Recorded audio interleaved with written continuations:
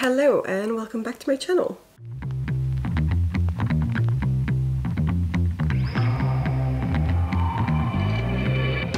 Today is going to be a little bit more of a casual vlog. I don't have an actual theme for this vlog. It's just that I kind of wanted to read Malibu Rising, not just because it's on my TBR list, but also just in general. I've been wanting to read it ever since I bought it. And I don't really have a theme for this book, as in it doesn't fit in any of the other videos that I have planned recently.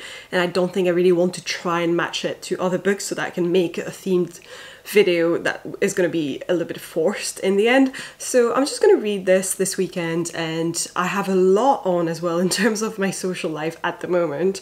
So I'm probably going to take you along for some of these things and read this book. That's about it. So Malibu Rising is a book by Tailor Jenkins Reid, and it's I wouldn't say it's contemporary because it's actually historical fiction, I guess, technically, but it does happen in the 80s. So the reason that I was really excited for this book is because I have read now 2 books by Tailor Jenkins Reid, which are the 2 most known ones that she's written, which is The 7 Husbands of Evelyn Hugo, and the other one is Daisy Jones and the Six. I'm not going to go into detail about what these books talk about, but feel free to go check them out. They're great. I rated both 5 stars, so I have, needless to say, very high expectations for this book. I'm hoping I'm also going to want to rate it 5 stars by the time I'm done with it. So this one is actually about, I think, a really famous family in Malibu, and I think we focus on a bunch of different characters from this family, and the fact that it all culminates to one big party night in the house in Malibu where the house catches fire or something. That's really all I know because it doesn't tell you much in the synopsis of it. Let me read it to you. So, Malibu, August 1983. It's the day of Nina Riva's annual end of summer party, and anticipation is at a fever pitch. Everyone who's anyone wants an invite to catch a glimpse of the famous Riva siblings. Nina, the talented surfer and supermodel. Brothers Jay and Hud, one a championship surfer, the other a renowned photographer, and their adored baby sister, Kit. Together, the siblings are a source of fascination in Malibu and the world over, especially as the children of the legendary singer Mick Riva. By midnight, the party will be completely out of control. By morning, the Riva mansion will have gone up in flames. But ahead of that first spark, in the early hours before dawn, the alcohol will flow, the music will play, and the loves and secrets that shape this family will all come bubbling to the surface. That's it. So as you can tell, it doesn't actually tell you that much about it, except that we're going to focus on a family, the different people in this family. They're really famous, they live in Malibu in the 80s, and by the end of this big party thing, the house is going to be on fire. That's literally all we know.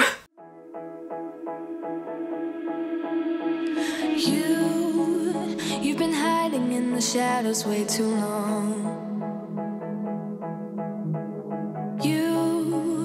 Always thought that you were weak, but babe, you're wrong. Yeah, you better step into the light, just give it a try. Think that it's time you let that spark out. You've been hiding in the shadows way too long. And who cares if you might mess it up? You're stronger than the others think. And who cares if you might mess it up? Go ahead and shine, darling. Go ahead and shine, my dear. 'Cause who cares if you...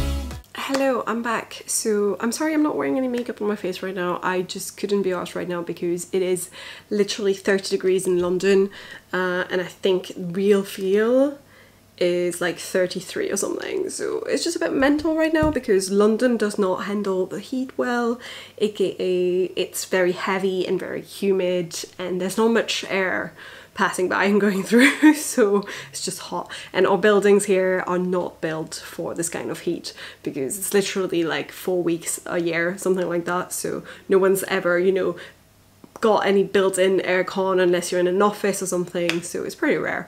So it's been, I think, over a week since the last time I spoke to you guys, and I've not read that much. I'm being a little bit slow at the moment.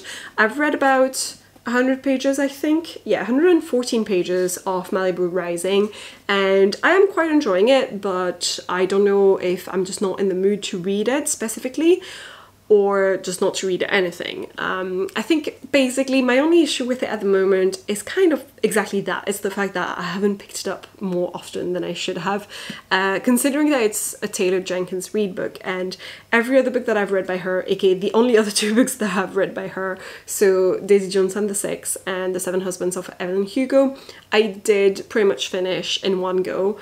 I think Daisy Jones I read in 2 like settings, and my second setting was when I finished it super fast. And I think Evelyn Hugo I finished in one go in one day. Literally, I read that book in one day. And I guess because of that, she kind of set a precedent for me, and I was having super high expectations about Malibu Rising and expected to do the exact same, and it's just not happened, which doesn't mean that it's a bad book. It just means that I've not wanted to do the same with this book. So far we are following the 4, I believe, children of Mick Riva. So we're in the 80s, we're following mainly, I'd say, Nina Riva, who's just been broken up with from her husband, who is currently, I don't think, yeah, he was having an affair, I think, with her, but he's currently sleeping with this other woman and just lives with her. And Nina Riva is living alone in their beautiful house by the sea in Malibu, and she has this huge party that she kind of that kind of just happens every year, in the sense that she says herself there's no invitations, people just show up, and it started as this low-key thing and is now this very not low-key thing. We're the day of the party and we get hours, so I think it starts at like in the morning sometime. Part 1 is set up here, and it's 7 a.m. to 7 p.m. And so you have Nina, and then you have her 2 brothers, Jay and Hudson, who we call Hud, and her little sister Kit. And then we have the past, so we go back in time in, I think it starts in 59 and continues in the 60s, but it's basically when Mick Riva and his wife June, the parents of the kids, met for the first time, and kind of their story and their love story, and you know, the way that it crumbled down when it turns out that Mick Riva is a big old cheater who just cannot keep his dick in his pants, and just that keeps on happening. So yeah, it's basically these 2 storylines that we're following. I am enjoying the characters, I do want to know more about them, but some of the characters more than others, and I think maybe that's why I wouldn't say that this is my favourite so far of the books I've read by this author, but I might change my mind as well, because I do think that she's very good at building up on things. And I think I'm just gonna catch up with you guys when I have finished it, because I don't really want to give any spoilers, so I'm not gonna plunge too much into the details, and I'm just gonna continue reading it and then let you know my thoughts by the end.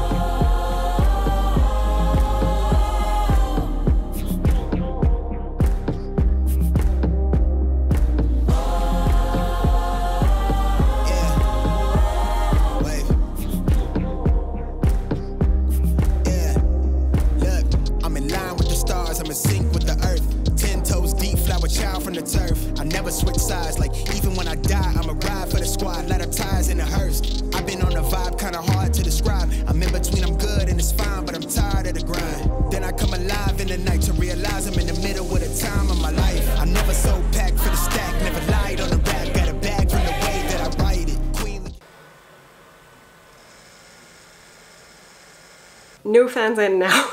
God, it is hot.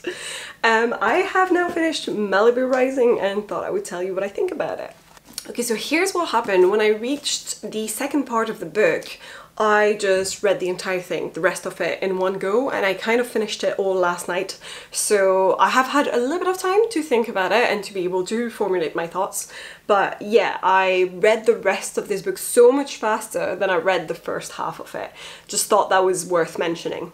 And there's a quote, page 191, that actually summarizes the entire story, without any spoilers by the way, just it really summarizes what the book is about, so I thought I would just read it out loud to you. Family histories repeat, Nina thought. For a moment, she wondered if it was pointless to try to escape it. Maybe our parents' lives are imprinted within us. Maybe the only fate there is the temptation of reliving their mistakes. Maybe, try as we might, we will never be able to outrun the blood that runs through our veins. Or maybe we are free the moment we're born. Maybe everything we've ever done is by our own hands. Nina wasn't sure. This is it. Like, to me, that little passage just really tells you what the book is about. It's essentially about family history and whether it does repeat itself or not. So I gotta say, this second part of the book really surprised me in two ways. The first one is that I actually really enjoyed the character of Nina afterwards. I did like her from the beginning, but we plunge way more into the why and the how, and we really focus more on her, and she becomes much more the main character of the book afterwards. And I really liked her. There's several moments that made me tear up a bit. Didn't actually cry, but you know, got me emotional, and I think that's a good sign. It is still well written, it is still written by one of my favorite authors, so definitely enjoyed that. However, the bit that I didn't enjoy as much is that it focused so much on filler characters that I got really confused. So in the first half, before we get to part 2, we have, like I said, these flashback moments. We go back in time from the 80s, because this happens in the 80s, to the 60s, and we kind of advance in time in that other timeline that we're seeing. So there are passages present the day of the party, and then there's passages in the past that slowly go forward until we reach the moment of the party, pretty much, until both timelines converge.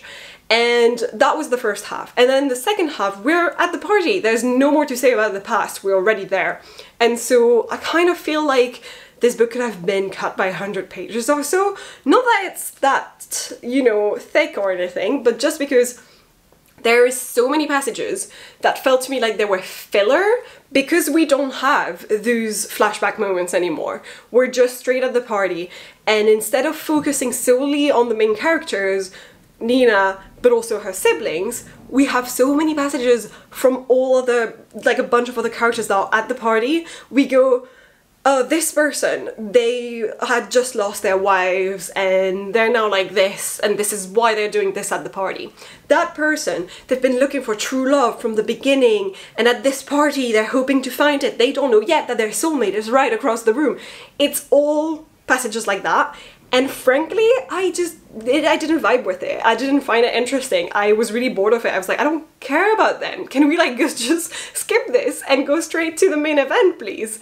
And yeah, no, it just didn't go straight to the main event. And it kind of made me think as well that Nina had become the main character fully, even though before it felt like we had POV from the other siblings. And we do still have some POVs from the other siblings in the second half, but not... It doesn't go deep, it doesn't go into the details of it, and so you kind of lose track of their feelings and emotions and their character arcs, and it just feels very bland. It just didn't feel like the character arcs were that big of a deal. I was like, okay, this person is now like that, okay, this person is now like this, because we don't have time spent on them. We have more time spent on Nina and a bunch of other characters that we don't care about. And then one more thing that I thought was different from the other two books I've read by her is that there's a bit more of an imbalance. I feel like in the other books you have all sorts of characters that do all sorts of shitty things, and sometimes not so shitty. But in general, people are they're balanced, you know, and you have women and men doing shitty things. In this book, it felt to me like it's mostly men doing shitty things, and by the end of the book I was like, well, men ain't shit. Like, it really made me think that by the end of this book. Just thinking about all the different characters, their flows, their actions. The women all, you know, maybe you get more of their reasons why they do certain things, but it's really the men that act in a way that made me think, wow, there's been some disappointment here that I don't know anything about. And then finally, my last thought on this is that my very favorite character in this entire book is Tarine, and if you know, you know. I just love her so much. If you've read this book, you'll probably agree with me. I just feel like she's the best character. and I'm just a little bit sad that we didn't get to spend more time with her and get more information about that character, because I think that would have been really interesting to know more about her. So in conclusion, I did enjoy this book. I did enjoy reading it, just the journey of it. It was fun to be able to vlog about it and solely focus on one book as well. But I do have to say it's not as good to me as the other two books I've read by Tailor Jenkins Reid, which I had rated 5 stars. I ended up rounding it up to 4 stars on Goodreads, but my true rating is more 3.5. I just don't think that it has all the other ingredients that made the other 2 books so good. I hope you enjoyed this video. If you did, please leave a like, leave a comment, I always try to respond. Consider subscribing, ring that bell, that jazz, and I will see you guys in the next one.